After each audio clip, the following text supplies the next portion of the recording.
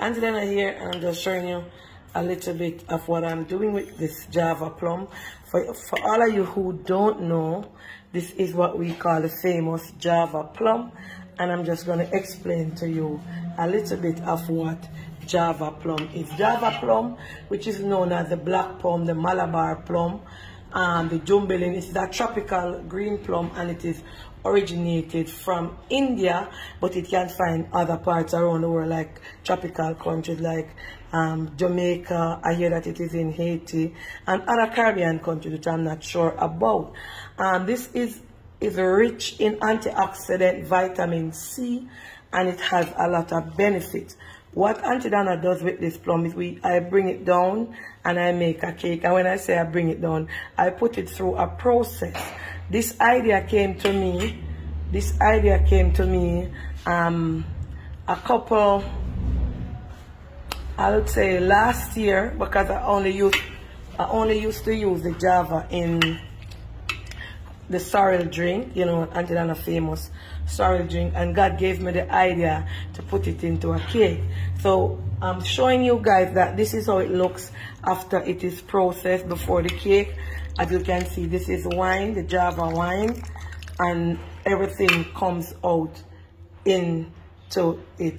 So before you use this fruit, you have to make sure you wash it thoroughly. Wash it thoroughly, clean it up, put it down. Fresh, may I do a video, please? Yes, sorry about that, yes. You have to make sure you wash it thoroughly and you bring it to a process, all right? It is very stainy, so you have to know what you do with it, how much you use, and stuff like that. I'm not going to give away much detail as to how I do the process, because, you know, this is my gift that God has given me. I think I am the first person in Jamaica to do a Java fruit Christmas cake, and it is something that I am passionate about and I love to do. And this is the time of year when I start the process. So you get your Java fruits and you put it to the process with wine. Let me just show you right here. This is another pan here. This is Java fruit soaked in wine, and this is the process. Java fruit is good, especially for the men. It has a lot of health benefit. It improves the skin, the eyes, it keeps your heart healthy, it strengthens your gum and your teeth, it prevents infection, and it treats diabetes, and it has a lot of vitamin C's and what the big word name now, Lord God, remember me, antioxidants, yes, whatever. Everybody wanted and I can't come and laugh. I have antioxidants, yes. And yes, and this is it. And this is what your cake is derived from. And as you can look right over here, it is very nice. You have to know how much to use, the right measurement, and how to bring it. And remember that it has seeds in it, so it takes a lot of work for you to go through the process of doing a Java fruit cake.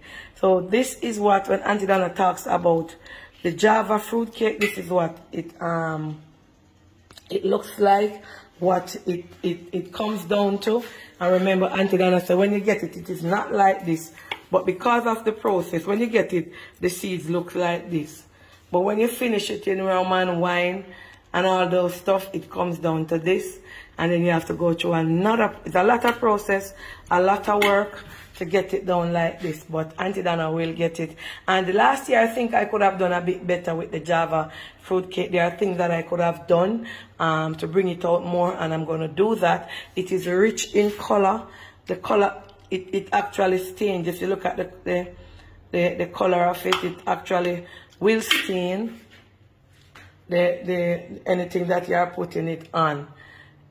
That it catches, you know. So it's very powerful, it's very good, and I think a lot of men should have the Java juice, the Java cake, anything Java. It's very good for your immune system and your body. It's a bit tarty sour in taste, but don't mind that. I see people just picking them and just eat them from the tree here in the community, all right? And there you have it, Auntie Dana rundown on the Java fruit cake mixture.